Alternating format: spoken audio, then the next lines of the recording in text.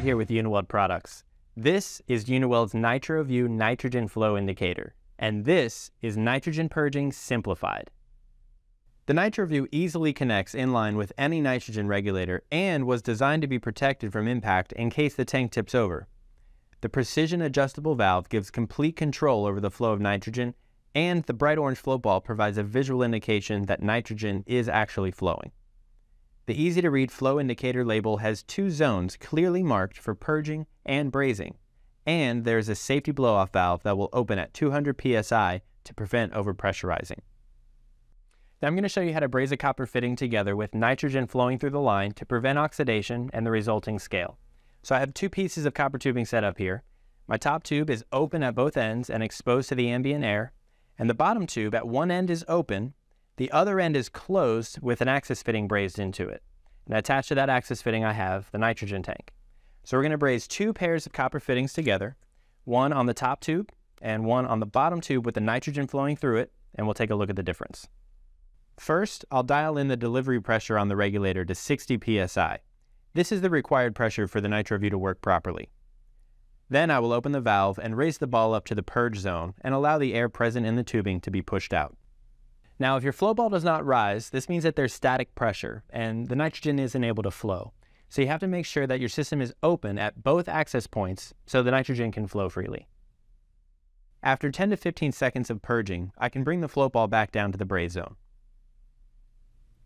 Now in this zone, the nitrogen will be flowing at 3 to 5 SCFH. And it's important to have this low flow of nitrogen because if there's too much flow, the nitrogen will actually push back on your joint. It's going to cause pinholes in your alloy. It's not going to give you a very good seal on your joint.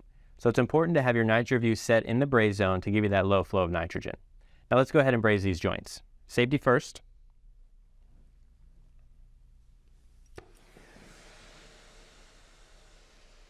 By flowing the nitrogen through the tubing during brazing, oxidation will be prevented. Oxidation is the chemical reaction that occurs between copper and oxygen when heat is applied. Now this chemical reaction forms a layer of black flaky scale on the tubing called copper oxide. So all the scale that you see on the outside of the tubing after brazing a joint is actually also happening on the inside.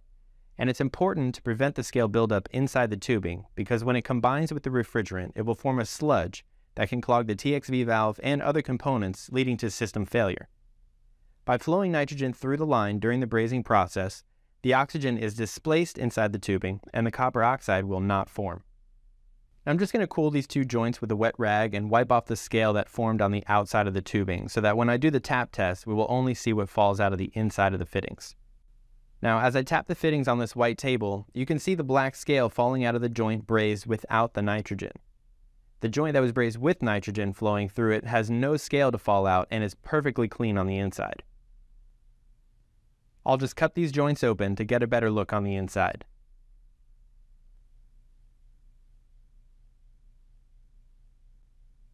Uniweld's NV1 NitroVue is truly nitrogen purging simplified. Thanks for watching. I'm Matt with Uniweld, quality tools that go to work with you.